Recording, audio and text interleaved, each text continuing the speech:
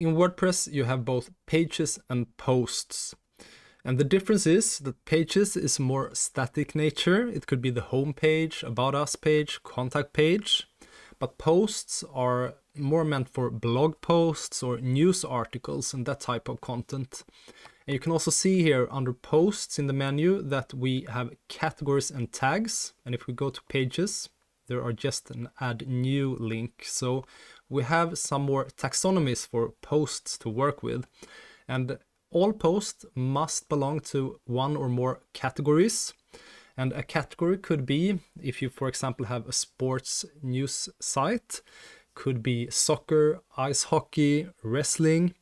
And then you have the tags, and they are more niched or narrow. So that could be like a specific sports team or a specific person. And tags is not mandatory, so you can skip tags if you don't need them. But you have to have at least one category per post. And this is also a convenient way for your visitors to browse your news articles, to choose different categories to see them. By default, WordPress creates the category uncategorized, but it doesn't look too fancy. So we're going to create our own categories. And we're starting out by creating the category case. And we'll have one more category called inspiration. And you can create how many categories you like. And we're going to remove this one a little bit later, but we have to make a setting before that's possible. So let's go to all posts. And we can see that there are actually no posts here. There's one post in the trash can, which is the hello world, which is the default post that WordPress creates for us. So we can just delete that from the trash can, keeping it empty. And to add a new post, yeah, you guessed it right, we just click add new. And we can take a look here at the demo site. If you go to the news page, you can see that we have the categories here in the navigation. So we can just filter out the category that we want to see, or we can browse all news from all categories. And if we click a news article, we can see that they have a featured image in top. They belong to a category, in this case, case. They have a header or a title, and they have a publish date, and then we have some content here. Could be text and images and other stuff. We have a sidebar, and we have related content in the bottom, and then we have our global footer. So the thing we are going to create now is the categories. Publish date comes automatically when you publish an article.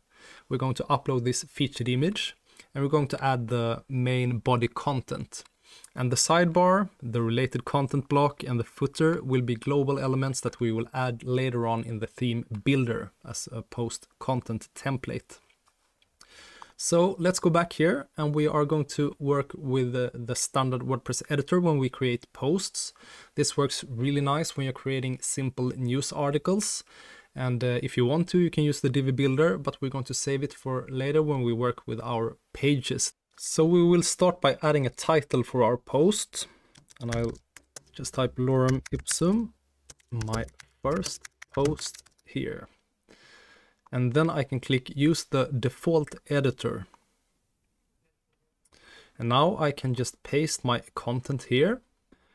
And if I want to, I could of course add an image or other media. So I click the plus sign up to the left to add a block, and I say that I want to add an image here.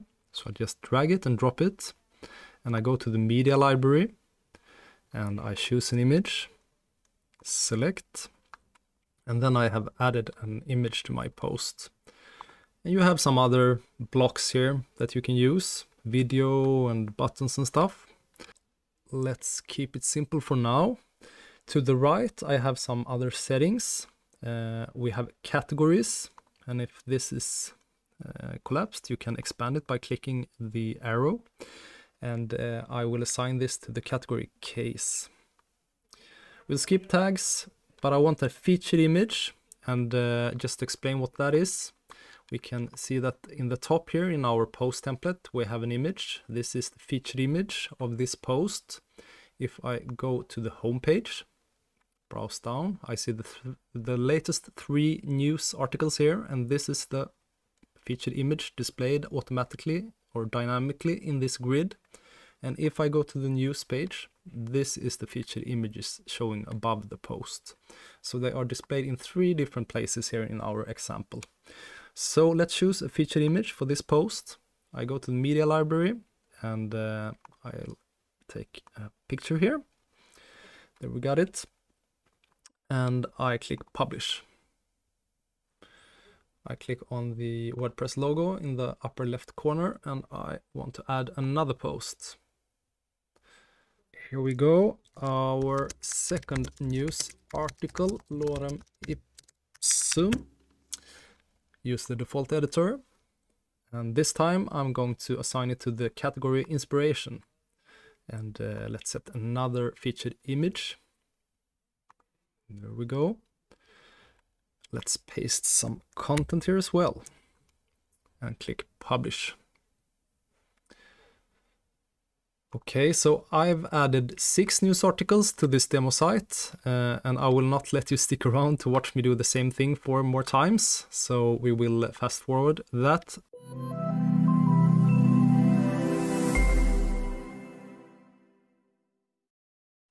Welcome back. I have created 6 posts in 2 different categories. And if we take a look at our homepage, we can see that those posts are actually listed on the homepage. And we can see the featured images, the headings, publish date, category, and also the excerpt. And if I click the post, I can read the full post content. But this doesn't look too good, I think. So the thing we are aiming for here is on our start page or our homepage. We will display the 3 latest posts in a nice grid design. And on the news page, we will have a nice list of news and a neat sidebar.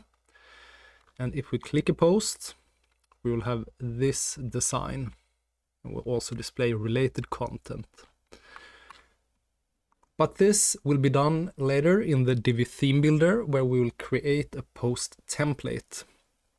So for now, we have created our posts.